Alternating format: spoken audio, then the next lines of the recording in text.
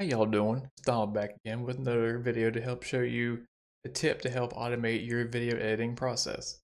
Now, the last video I showed you how to cut sections of a video out into their own files for use later. Another common thing you may want to do with video files is apply some sort of transition effects to kind of help make the shifting from one clip to another more seamless.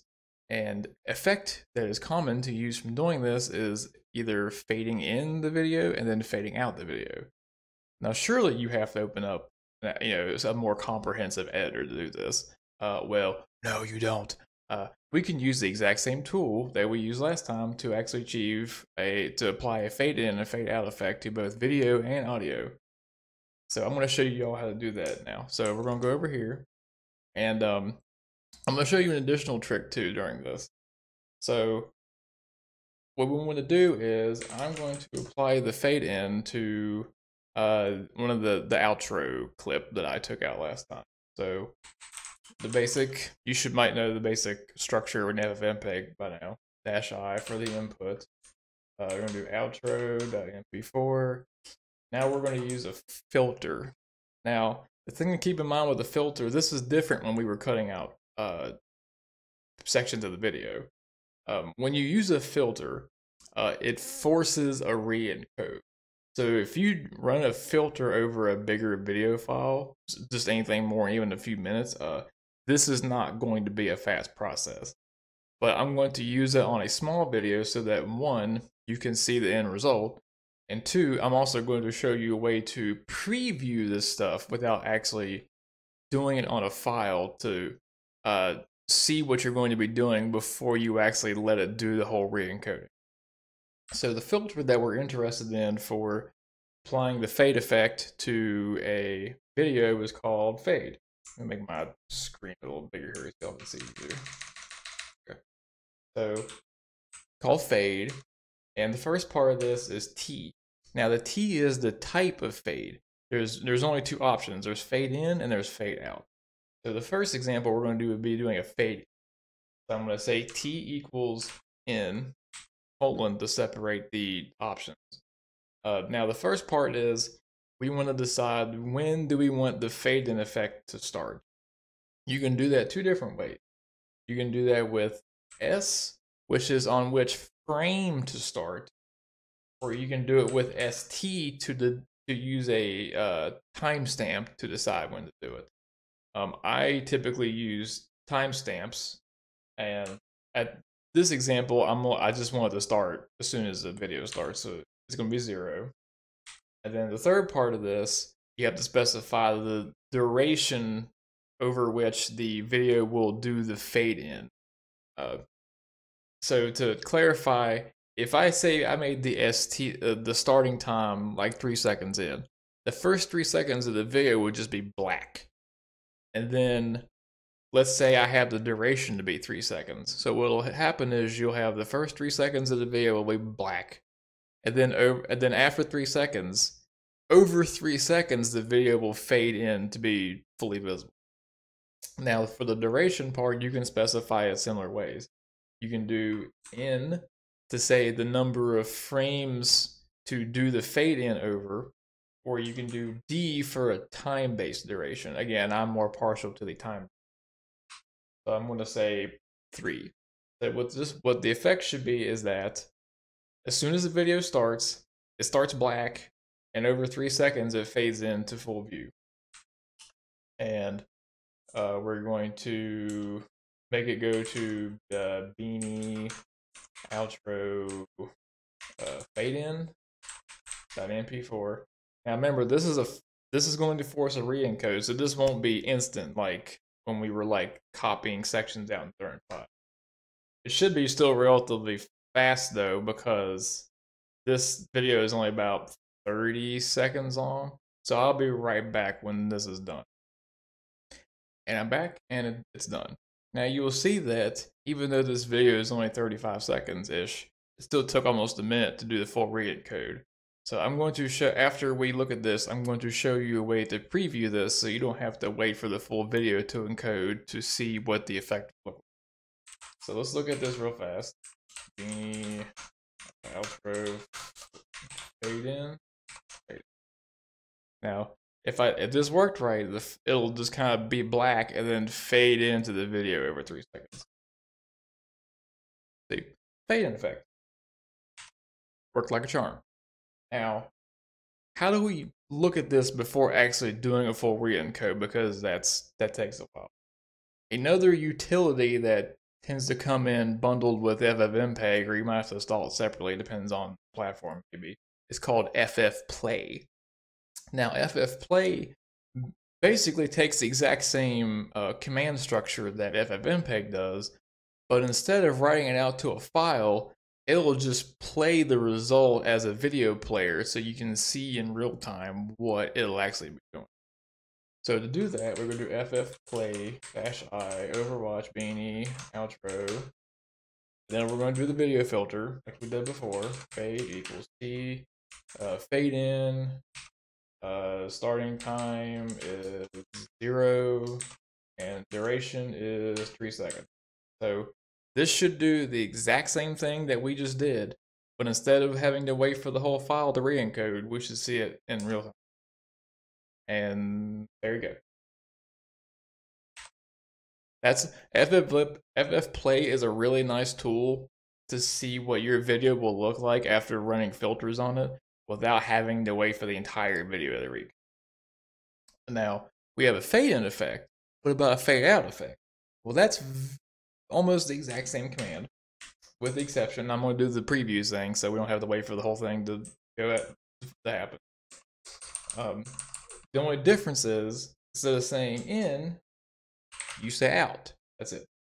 And then the out will be, the way this works for fade out is the starting time will be the time at which the video will start shifting from being fully visible to going black. And again, the duration will be the amount of time it takes from it being fully visible to being completely black. I'm not going to, usually you would do this at the end of a video, but just so we don't have to wait for the whole thing to play to see it, I'm going to have it start within, I don't know, let's say 5 seconds in, and then a duration is going to be 3 seconds. So what'll happen is, video will play like normal for the first 5 seconds, and after the 5th second, it's going to fade to black over 3 seconds. Okay, so let's watch. We'll play, we're on about 3 seconds, 4 seconds, 5 seconds, fades to black. Nice smooth fade in and fade out effects without having to use an editor. Now, you may want to do both of these, and having to do them one at a time, when you have to do that long re-encoding process, that seems like a pain in the ass, right? Well, you can combine these filters. You don't have to do them one at a time. So I'm going to show you an example. So to do more than one filter, we put a comma, or a comma between them. And if I want to say also apply the same fade out effect that I just did, we're going to do fade equals t, type is out, starting time is, we'll do the same thing, 5 seconds, and the duration is over 3 seconds again. So what this should do is it should both fade in and then fade out. And then you could do this actually writing it out to a file like we normally do. This way you don't have to wait for it to re-encode twice. That's way too much. So we're gonna let this play. Fade in, but about 3 seconds it's in. Get to about 5 seconds, fades back out. Nice. Don't need to fuck with that other shit. Now, I mentioned you could do the same thing to audio. You sure can. Let's pop over to my music thing that I do. That's not a command. Okay. So let's say I want the first 3 seconds of this 15-second clip of this track to fade in. Well, it's similar to the video part, but instead of doing a video filter with -VF, we're going to be doing an audio filter with -AF. And the filter is called A fade instead of fade, audio fade. So we're gonna do ffmpeg -i happy home designer 15.mp3 -af a fade. I believe the format's basically the same thing. So type is in. The start time is, I'm gonna say 0, and then the duration is, let's do 5 seconds. Okay. So what this should do is it should start playing. Let me unmute so you can actually hear the thing. It should start playing, and then it starts quiet, and then over 5 seconds we'll fade the track into full volume. So let's see. Please oh, that's Ffmpeg, not the play. So let's give a file name. Let's call it Happy Home Designer 15 fade in.in. This should wouldn't take very long. Yeah, okay. So let's see what that looks like. 15 fade in. You're getting progressively louder. Let's see. So again, you can combine those if you. That was probably like stupid. I should turn that down. Okay. I don't blow y'all's ears out. So instead of just applying a fade in, you can apply a fade out. And I'm going to do it the exact same way we did it with the other one, where we combine them into one command. Do a fade e equals out for a fade out. Starting time is, let's just have it fade in and then immediately fade back out. So starting time is 5 seconds and the duration is 5 seconds. So what should happen is starts quiet, fades into full volume first 5 seconds, and then immediately starts fading back out. We're gonna call it. I'm just gonna call it fade both. Yeah, fade both on MP3. Okay, now we're gonna try this one.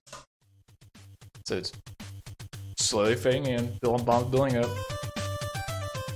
then fades back out. See, you can do some really impressive things without actually having to use like a fully featured program to do this stuff. And you should be able to preview this like you do with the video files. I actually haven't tried to preview media files, but there's no reason it shouldn't work. Yep, there we go. It's less useful with audio files because usually audio files are encoded almost instantly. So there you go. Now you can apply fade in and fade out effects to your videos and audio files again without using an editor. And since these are all terminal-based commands, you can set up ways to automate your video editing process. So that's all I have for this video. If you liked it, if you haven't subscribed, go ahead and subscribe down below. I have a couple social links if you want to just pop in and chat on Discord or something. If you would like to support the channel, which I would greatly appreciate, I have left a couple links down below as well. And with that, y'all come on back now, and I'll see you next time.